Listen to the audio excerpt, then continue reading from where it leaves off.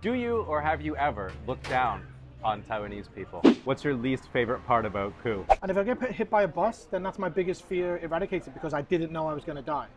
I'm going to be stressing about your video so much when you edit it. How's it going, everybody? Welcome back to another video. My name is Prodigy and I'm here with my best friend Allan from Life in Taiwan. How? He has a channel you guys probably already know about over on YouTube. You can go check it out. And today I thought I would ask him 5 questions that you have no choice but to answer honestly. Oh my goodness. The forfeit is I will never talk to you again. Oh, brilliant. We've just filmed it on my channel for you, so they should definitely go check that out. That's right. He asked me 5 questions that I had to answer. It's released right now, so go check it out on his channel. Your son famously lives in South Africa. Why does my son live in South Africa? Yes, as opposed to living here with his father in Taiwan.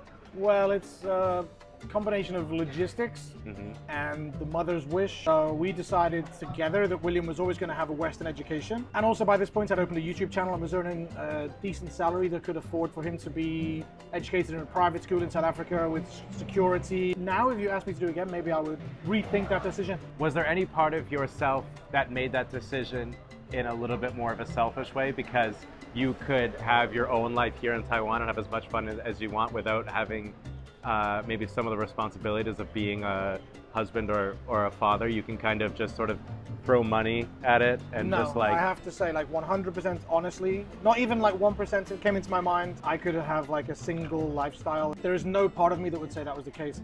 2017, when William left, was probably the darkest, most saddest part of my life I've ever imagined in my whole life. Like undoubtedly, it was like a massive part of me had been ripped out. Do you or have you ever looked down on Taiwanese people? No, never. I've looked down on people that are Taiwanese, but not for being Taiwanese. And I'm sure people have looked down on me for certain things that I've done or certain videos that I've made or certain statements that I've made. I don't think it's possible to look down on Taiwanese people because most of them have got their lives in order way better than I have. Do you think there's somewhere that I have done that you would disagree with? When we're out in public together, there's like an ease of conversation with Taiwanese people that you wouldn't have with British people. Like there's almost like a lack of threat there where you can just kind of say whatever you want or do whatever you want because there's just sort of the VIP card? Sort of. I don't know if it's like because of you necessarily, but I think there's also sort of this gray zone in between you and Taiwanese people that you don't have with British people, whereas you kind of have to watch your step with British people because you kind of know what to and what not to say. Whereas with British people, with Taiwanese people, you can kind of take a little bit more risks. What you're saying is completely true. I definitely feel like Taiwanese people are more receptive to a foreigner going up and talking to them. And yeah, I definitely feel like if I'm in a public space and there's Taiwanese people about, I'll say, hello, how are you? Do you feel more comfortable filming in front of Taiwanese people as opposed to if everyone here was British? 100%. If we were in my local pub now in England and there was all British people around drinking pints of beer and we were talking to our phone, having a conversation, I'd be like, so self-conscious. Right. But in Taiwan, I feel like it's just very normal to get the phone out, start talking. Sure. Hello everybody, welcome back to my channel, and don't really care what people think. What's your least favorite part about Ku? Is that he's too busy. He's never... Aside from being French. Well, yeah. He makes me incredibly nervous when he's on my channel. I feel like I've got to up production levels and satisfy him and give him like a credibility because he has a huge responsibility. I have him 1.7 million subscribers. He feels that responsibility in every video that he makes to entertain and give the correct information and represent Taiwan as an ambassador should. Sure. So when he's on my channel, I feel like I'm carrying those 1.7 million subscribers into my 30% the size of his channel, my channel. So it gives me like an added pressure. I filmed a video with him recently eating Korean food, and the whole video I was just fumbling over my words, getting nervous, asking him questions that I knew the answer to, and he was like, bro, you know this. I'm like, yeah, I forgot. Like, I put some egg on his plate, and he's allergic to egg. Some egg. I don't eat egg. I don't eat egg. Oh, for fuck's sake. I'm stressing out. Like, I'm allergic to egg, bro. I'm like, I knew that. One egg is enough. That's how he said. Enough is enough. What's your least favorite thing about me? Least favorite thing about Prozzy is I'm half French.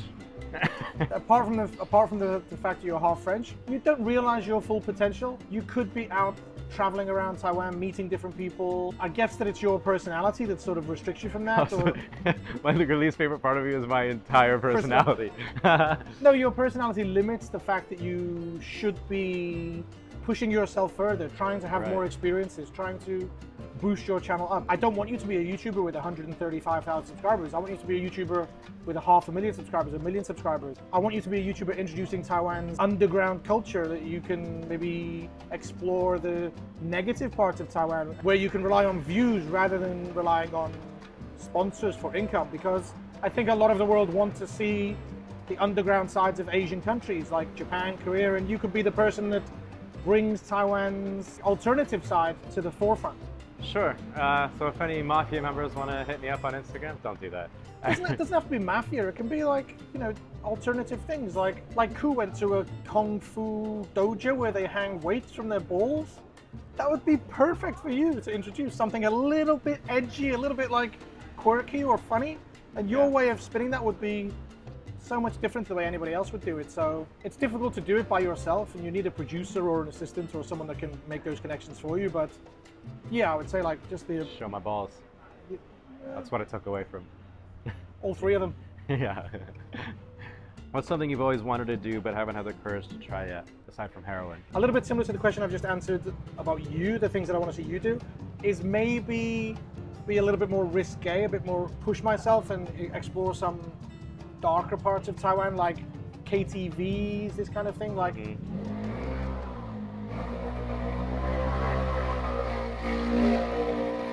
go around pushing people off of scooters that sound like that. Yeah, that would be nice. Like, I'm sure there's parts of Taiwan that aren't so glamorous and aren't so glitzy. Like, get into the, I don't know, money laundering, gambling, this kind of stuff. Like, explore this kind of thing. I'm a big poker player, and I'm sure I've played poker with some nefarious characters in my time. And they're very sweet and kind and, like, amiable at the poker table, but I'm sure there's some of these guys that I've met that have like some family business. Yeah, they have someone's daughter tied up in their basement. Oh Christ. Are you the same person in your videos as you are in real life? And if not, how different are you? No, not. I would say it's like an 80% representation of myself. Right. I swear a lot in real life. In England, the F word is like used as a substitute adverb, adjective, noun, verb. And some people will criticize that as a sign of low intelligence. But my theory is that cursing is a sign of like confidence and intelligence, where you're happy with using cursing or swearing, as it's known in UK English, as a way of expressing yourself, and it's completely fine. Like William, my son, swears all the time in the house. Piece of shit.